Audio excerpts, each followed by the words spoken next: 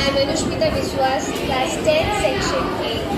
You all know that the Platinum Jubilee of our school is getting celebrated, and the Geography exhibition is one of the part of it.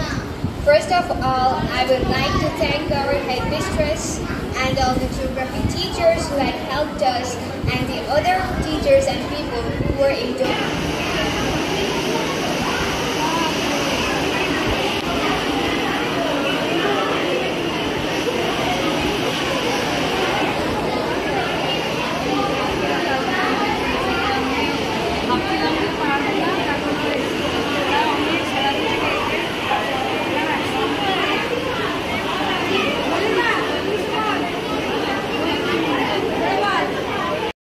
You can see the model.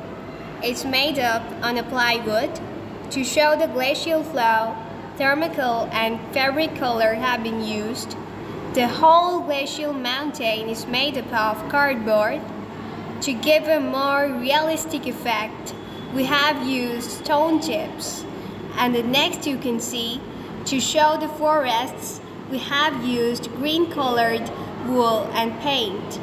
In the origin of the glacier, we have used white cotton to show the glacial ice.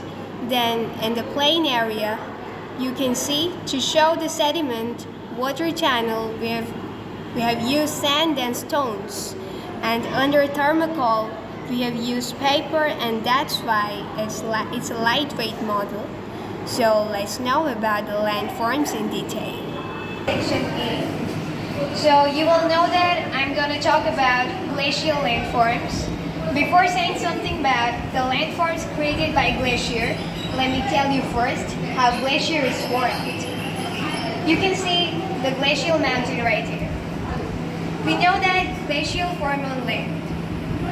We know that glaciers form on land. They are made up of fallen snow, which are also called snowflakes. So snowflakes get compressed into ice over many centuries and move slowly downwards because of the pull of gravity.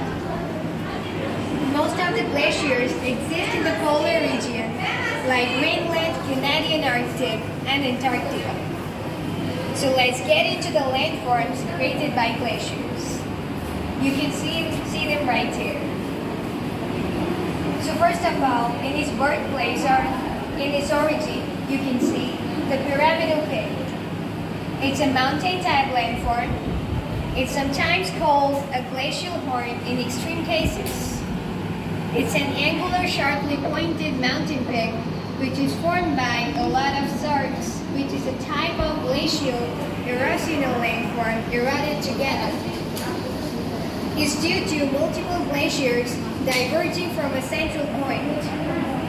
Pyramidal peaks are often examples of nunataks. Just after this, it melts dead. The next, you can see, it's Kori or Sark. You can see right here. I told just a little ago, it's a type of glacial erosional landform. These are deep, long and wide troughs or basins with very steep concave to vertically dropping high walls at its head, as well as sides. It's basically a bowl-shaped depression formed by the erosional activity of a glacier. You see, while melting down, it also forms the lateral moraine you can see right here. There are sharp-crested piles of glacially transported rocks. They form only in the ablation zone of a glacier. So, okay, the next we can see it's arete or arid. The word arete or arid is a French word originated from the Latin word arista, which has three meanings. Number 1 is the ear of corn. Number 2, a fish bone. Number 3, a spine. An arete or arid is actually a narrow ridge of a rock which separates two valleys. It's typically formed when two glaciers erode parallel U-shaped valleys. Arids can also form when two glacial sarks erode headwards towards one another. Overall, arids are a thin, jagged crest. The next, we can see it forms the medial moraine. You can see right here.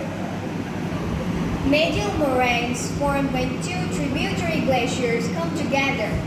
They are generally superficial features on the ice and often consist of rock that has fallen from a rock wall where the glaciers converge. Then the glacier totally melts down and we see it forms the terminal moraine. You can see it right here. This is a type of moraine that forms at the terminal of the glacier, marking its maximum advance. It creates a barrier helping to trap water in a newly formed glacial lake. And you see the next one is drumlin. It's originated from an Irish word droimnin, which means the littlest ridge. It was first recorded in 1833. Drumlins are the hills of sediment, which are generally a quarter of a mile or more in length. These have been streamlined by glacial flow, thus they are often elongated. They occur both together and individuals. Then jumping to the next. It's eschar. You can see right here. The word eschar is originated from the Irish word acer, which means ridge or elevation, especially when separating two plains or depressed surfaces. Eschar is sometimes called the serpent cave. Ridges of sediment that form in water channels beneath or within the glacial ice. The floors of these channels can be rock, sediment, or ice.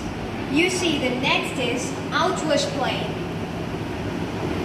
It's a plain formed of Glacio-Fluvial deposits due to meltwater outwash at the terminus of a glacier. They are expansive, so it can expand. Generally flat areas dominated by braided rivers where the glacier actively melts. And the last is the Kettle Lake. You can see it right here.